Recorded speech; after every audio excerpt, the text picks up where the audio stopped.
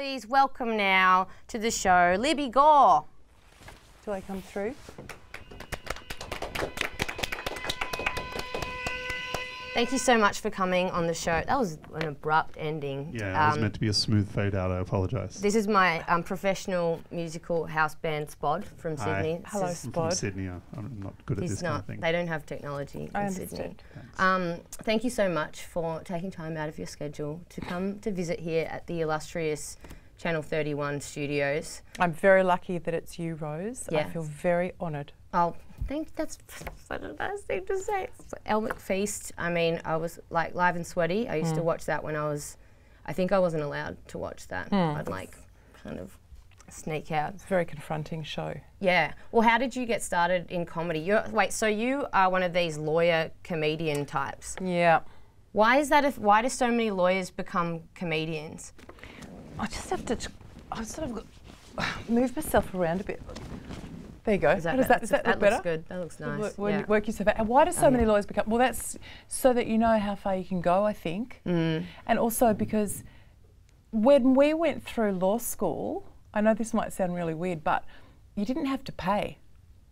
So a lot of smart kids got to get educated beyond their class structures, would you say? Yeah, it was a real meritocracy. John Howard ruined it, didn't he? Well, I don't know whether he ruined it, but that was just the way it was. Yeah. So, you know, the kids who were the smart asses up the back of the class got to do really good degrees and learn how to think really clearly. And that's why I'm not on my Pat Malone. You know, there are quite a few. And then once you set the path, all the smart asses up the back of the bus who got the good marks thought, oh, you know, I'll do that too. So is that why you're so articulate? No, I've just been talking an awfully long time. I talk a lot. I don't know what to say.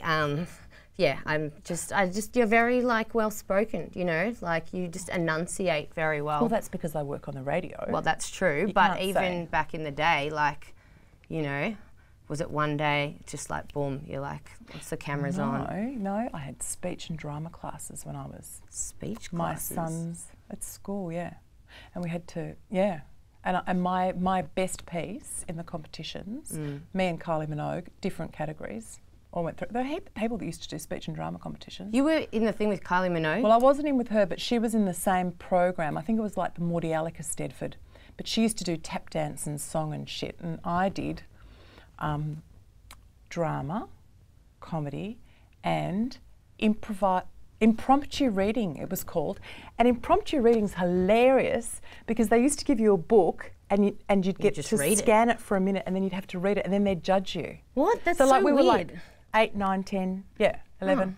Yeah. Just reading a book. Well, it was they'd give you the Bible or something really complicated. It's indoctrination, that's what it is. Kind of. So you're a bit of a slashy, you know, you've done a bit of everything. Multi-talented. You know, you've done... Well, I was the first prototype of Waleed. Oh, really? Came out as a girl. Yeah, well... and the wrong... How did... So you... That's probably not very good. Were you the only woman with like a show, like hosting your own show? Yeah. Yeah. How'd you slip that past them? Like, it's pretty... Sydney. Yeah. I rest my case. Yeah. Sydney. He's trying to say that So Sydney's I was in better. Melbourne on Live and Sweaty. Yeah. Well, what happened was, Rose, is that there was this whole like comedy thing that was going on in Melbourne around the radio stations.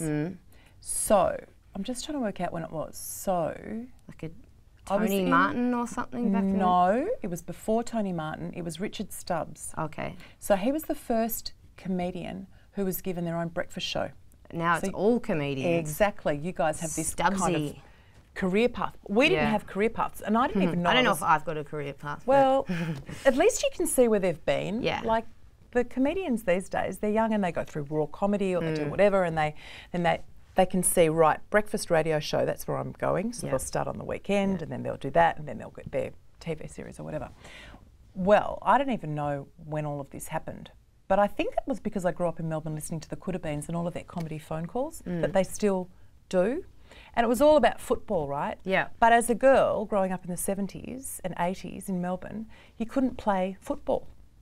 You couldn't be involved in football. But football was the ruling... I played football.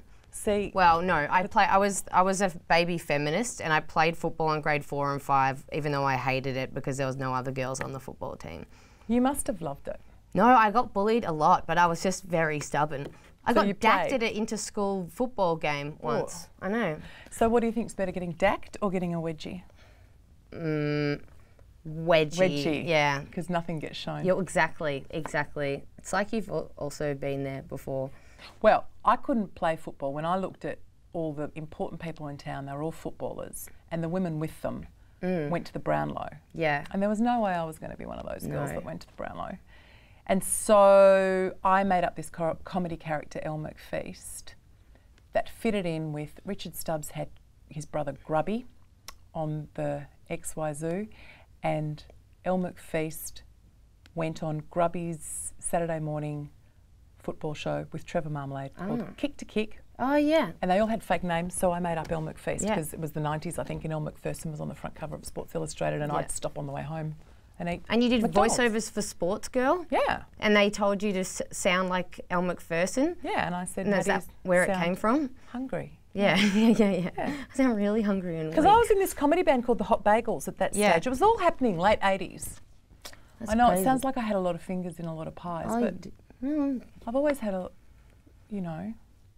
wanted to do things. you got to do lots of things. You've interviewed, what was it like meeting Julia Gillard? I was always impressed with Julia Gillard. Yeah.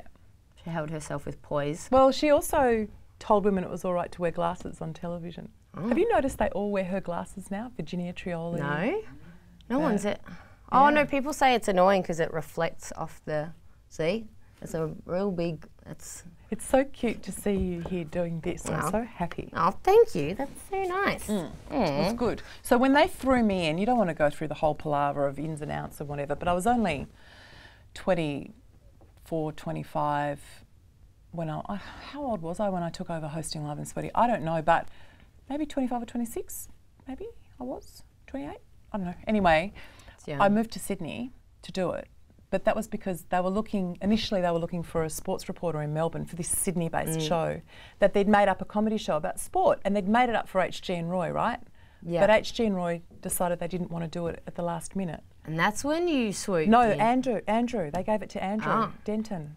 And then they needed because he was rugby league, they needed AFL. AFL and I was, lady. And that was me. that's where you come in, the Melbourne girl. The Melbourne girl. All right, well, what That's football? a long story, I isn't know, it? but it's interesting. It's part of our culture. What football team do you go for? I barracked for Collingwood. Barracked. Yeah, well, that's like being a lapsed Catholic. Oh, okay. I go for Richmond. So. I barrack for Richmond now too. Oh, okay, good. Why did you choose them? Because I like them. Well, there's just something charming about them. My uncle barracked for Richmond. We can't talk about football. Why am I talking I about like football? talking I had about an hour football. show to talk about whatever I like, and I've got Libbi Gorr here. I'm talking about football. Well, Anyway, it's actually talking about women doing things in male-dominated industries. Exactly. That's what you're trying to get look, to. that's what I'm doing. I'm on a Tonight Show. They let a woman on a Tonight Show. And you like to talk about relationships Yes, I do. and dating. Like we don't have. They're like, I'm like. So it all started. Yeah, I do, but we'll have to save it for another time because we've run out of time. Never mind. Thank you so much for coming on. My pleasure. People can catch you on 774. Yes, on they can. Sundays. And they can also catch me on 7:30. Yeah, and any other like Twitter or anything like that you want to plug? I think you just look for Libbi Gorr. Yeah, well, obviously. All right, thank you so much, Libbi. Thank you for having me. And we will be right back with more after the break. Girls gotta take this loving and you put it in your pocket. So who's gonna ride with me? This jam's 110 degrees, 'cause all the boys want it and all the girls got it. Take this loving and you put it in your pocket.